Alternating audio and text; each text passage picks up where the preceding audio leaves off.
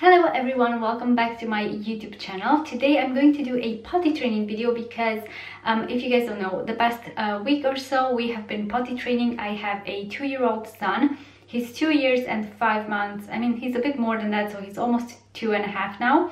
And we have successfully potty trained. I was kind of unsure whether he was ready or not, but I was really surprised at how well he did. So I think a few of the things that I did really helped, but also I think he was really prepared for it as well. So I thought today I would share with you the process, what we did, what worked, what didn't, and just kind of a few tips that I have learned along the way. A lot of you have been messaging me on Instagram about it as well, so I thought it was a really good video to make just to kind of answer a lot of your questions. I have posted a poll or like a question box there on Instagram, and a lot of you sent me your questions, so I'm going to answer those today as best as I can. Today's video is also in collaboration with my friend Mary. If you guys don't know, we have collaborated before. She's a really good mommy friend of mine on here. I think her channel name is With Love Mary, and she has 3 children. She has 2 older girls and then 1 little boy, James, who's around Victor's age as well, and they're also potty training, and they're doing really well as well. And I think she has probably a bit more advice to give you than I do, just because she has potty trained 3 kids instead of 1. So she can also give you kind of a perspective on how it is to potty train girls versus boys. So yeah, if you guys want to see her tips, I'm sure she has plenty of good ones. Or if you just want to see like mommy content, vlogs, day in the life, cleaning videos, cooking videos, she has really great recipes as well. I will link her channel down below so you can go check it out. So yeah, let's go ahead and get started with this potty training video. I have filmed a live potty training update for the first 3 days that we did potty training, just because I wanted to kind of show you the beginning and kind of what we did to start out. So if you want to see those, I have 3 vlogs from the first 3 days, so I will link those down below as well. A few questions that I got were how I knew it was time to start potty training, and also if this was my first time potty training, like my first attempt. Yes, this was my first attempt. I've never tried it before, just because I didn't feel like he was ready up until now. And to be honest, I was kind of waiting. I actually think I had in mind this thought that it would be easier to potty train during the summer months, which now that I think about it, I'm not sure if it is. I think it's the same, to be honest. So now that we're in lockdown at home, socially isolating, I figured this is gonna be the perfect time to potty train. And to be completely honest, I didn't know he was ready. I'm not sure, like I have read the signs that they're ready, like when they start telling you they need to go, and Victor wasn't telling me beforehand. He would tell me after he went, for example, poop in his nappy, but not beforehand. So he wouldn't really tell me when he needs a wee, because I think when they do it in a nappy, they don't really feel it that much. It doesn't really bother them, so why would he tell me that? He was really interested in us going on the big toilet, but other than that, I don't think there were a lot of signs. So I figured, okay, I'm just gonna give it a go. My initial plan was I'm gonna give it a go for a week, and if I see that he's really resisting the potty, or if he's really uncomfortable and doesn't like it, then I'm just gonna call it quits and try again in a few months. So that was my initial plan. But after a few days, he progressed so much, and he has been doing so well ever since. He's pretty much fully potty trained now, so I'm really happy that I gave it a go. But honestly, if you are unsure, I would say just give it a go for a few days to a week, and if they really don't like it, if they really resist it, maybe just try again another time, because they might not be ready. And I do think it's really important for them to be ready. It's just going to make the process so much easier. I have seen a lot of people potty train kids a lot older or a lot younger, and I don't think there's a right age for everyone, because kids are different. Every child is different. And if you want to potty train really early, that's fine. If you want to potty train a lot later, that's also fine. They will all get it eventually. So I think if you make it a less stressful experience as much as you can, it's going to be easier on you and on them as well. What I would say is I really wanted to wait until he could talk properly, like really tell me, mommy, I need a pee, mommy, I need a poo, mommy, I need a potty, because before they start talking, it's probably a lot harder for them to tell you, but they probably can just show you the potty, or maybe you can do sign language. I know some people do that. As far as the potty training essential must-haves that we have, to be honest, I only have 1 potty. That's the only thing that we have, and that we have bought for potty training. The one that we have looks like a big toilet, which I think is really funny, and I think he likes it because it obviously looks like the one that we use. So he likes to copy us in that way, but I don't think you need that. I think you can use any type of potty. You can actually potty train straight on the big toilet if you want. Just use kind of like an adapter for that. And I actually have ordered off Amazon an adapter for the big toilet because I think our next step is going to be potty training on the big toilet. And I also ordered a foldable one so that I can put it in my bag when we go somewhere. Obviously it's not the case right now because we're at home all day, but when we do get out of quarantine, I will need a foldable one to take with us. I will link those down below as well. They haven't arrived yet, but they will probably very soon.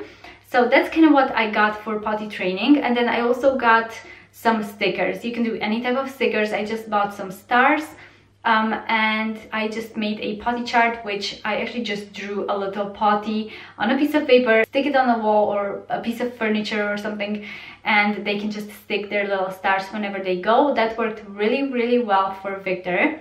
I actually got questions about if I read any books. I have looked into a few potty training methods like the O-Crap method and just a few other ones, but none of them really resonated with me. None of them really felt like were right for Victor, like 100%. So I think I took some tips from here and there, but I didn't really follow one particular method. So before starting potty training, I would actually just let him, like, he would always come into the bathroom with us, with myself and my husband. Maybe a bit TMI, but you know, it's what kids do. You don't really go to the toilet alone now, do you? So he would just come in, I would tell him, you know, mommy's going pee-pee on the big potty, you're gonna do that soon because you're a big boy. So I just kind of tried to prepare him for that. And I also got books from the library when it was open. Obviously now the libraries are closed, but you can find potty training books on Amazon as well. We used to go on a weekly basis to the library, so every time we went I would get one potty training book because I wanted him to kind of see pictures, read about it, get him kind of familiar with the whole concept. So how I started, first of all, we read some books about potty training that morning just because I kind of wanted him to have a, you know, refresh about all of that. I put out the sticker chart, I kind of showed him the potty, we took the potty out in the living room. I also took the rug out from the living room because I expected a lot of accidents, which they did happen. And then I took off his nappy and I told him, well, now when you do need to go on pee-pee, you will go on the potty. Obviously at first he didn't know what to do, completely to be expected. So I would prompt him every, at first I did every 20 to 30 minutes, and after a while I realized it was too soon for him. Like he would sit on the potty, but nothing would happen. So what I realized after a while is that for him, what works best is if I prompt him every hour. So if I did that, he would sit on the potty and he would actually go. So it was really so much better like that. I think 30 minutes was way too soon for him. So I think maybe just experiment a bit with your child and see kind of what time frame works for you. I also got a question, do you leave him with pants or underwear? Well, my initial plan was to leave him naked from the waist down. He didn't like that, and like understandably, because it's quite, like, I wouldn't say it's cold, but it's still like springtime and it's not super warm, and we have hardwood floors in the living room, so obviously he would sit on that and it would be too cold. So he wanted to have pants on, and I would just leave him with trousers, not underwear, so just trousers on, because it's just a lot easier to pull off, and he was fine with that. So I think just kind of adapt depending on what your child likes. When we do go outside, I put underwear on him and trousers, obviously. But around the house, I'm fine with him having only trousers on. And he much prefers that as well. I also got questions about if he is resisting sitting on the potty and how I kind of got him to sit on it, because some kids will, you know, really not want to do that. So what I did with Victor, first of all, I think he wasn't too reluctant at first, but what I did to help him is I gave him a few stickers in the beginning for just sitting on the potty, just because I wanted to encourage him to do that. So he really responded well to that. He really liked getting the stickers. And then what I also did is I would play a little song on YouTube. It's called the potty song from Little Baby Bum. It's like a panda going on the potty. It's really cute, and he loved that song. So whenever I would tell him, oh, do you want to put the panda song on the potty, he would instantly go to the potty, sit on it, and we would put the song on. and it's only about a minute long, so it's not like he's watching a lot of screen time, and he loved that. So he would go just to be able to watch. I can hear my toddler screaming. It's with my husband. So he would sit on the potty at first just to be able to watch that little song, and he loved it. And then once he was on the potty and the song was finished, we would just do activities together. We would play with puzzles, we would play with Play-Doh, just anything to get him to sit on the potty. And I would put his little table in front of him.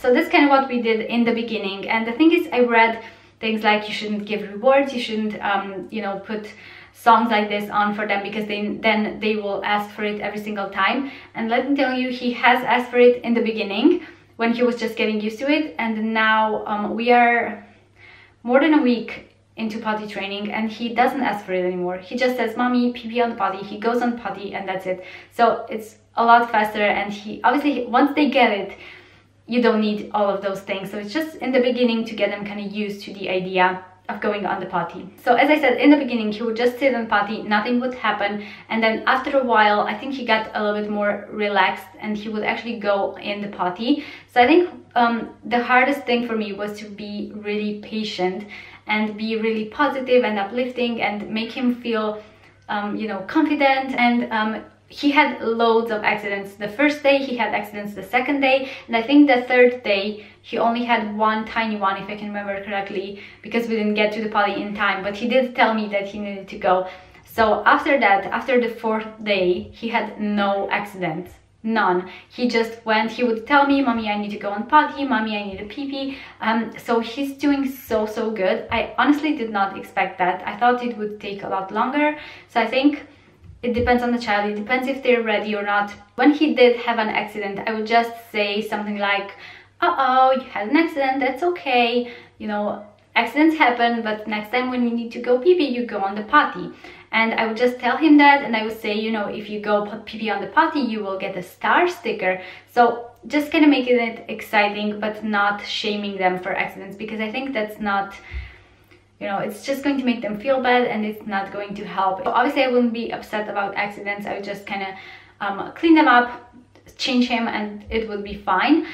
So I think the first few times he was like really not sure of what was going on, but I think that's the whole point of them feeling themselves go. So that's the whole point, just take the nappy off, let them have those first accidents, and then they will realize, well, that's not a nice feeling, maybe I should just go on the potty.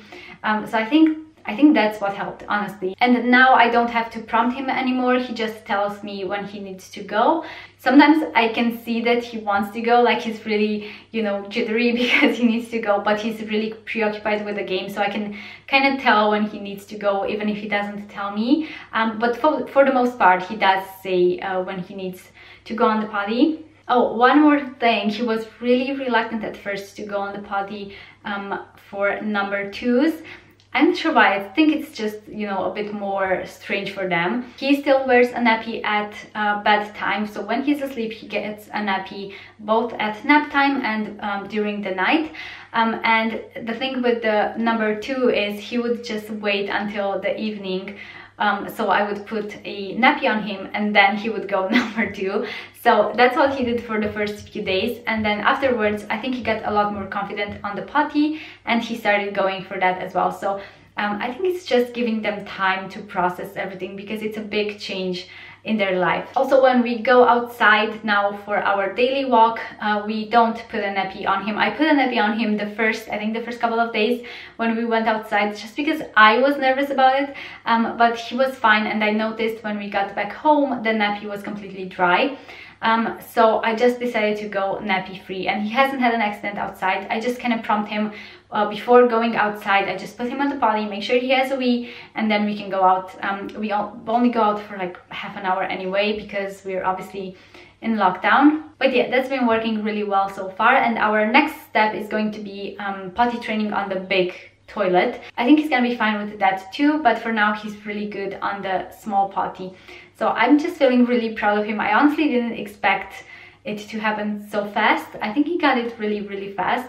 and I think that's because he was ready for that. I hope this was a little bit helpful if you are getting started in your potty training journey. I am rooting for you. I know you can do it.